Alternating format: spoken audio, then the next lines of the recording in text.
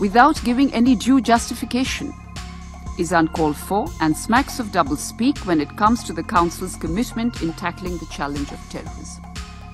There is a need to review the agenda of the Council and remove obsolete and irrelevant items from the agenda of the Security.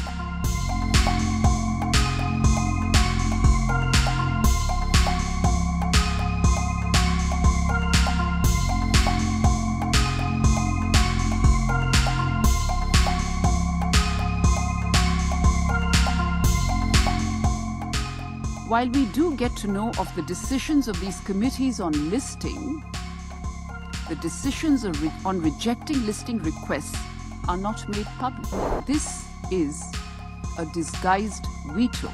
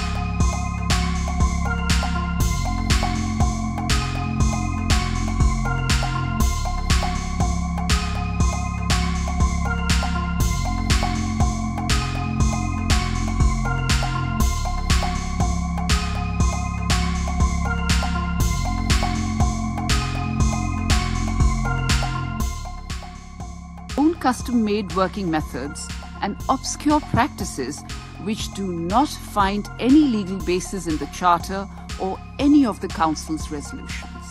For instance, while we do get to know of the decisions of these committees on listing, the decisions on rejecting listing requests are not made public.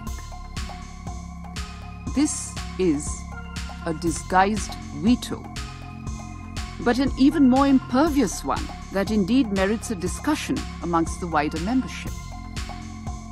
For genuine, evidence-based listing proposals for globally sanctioned terrorists to be blocked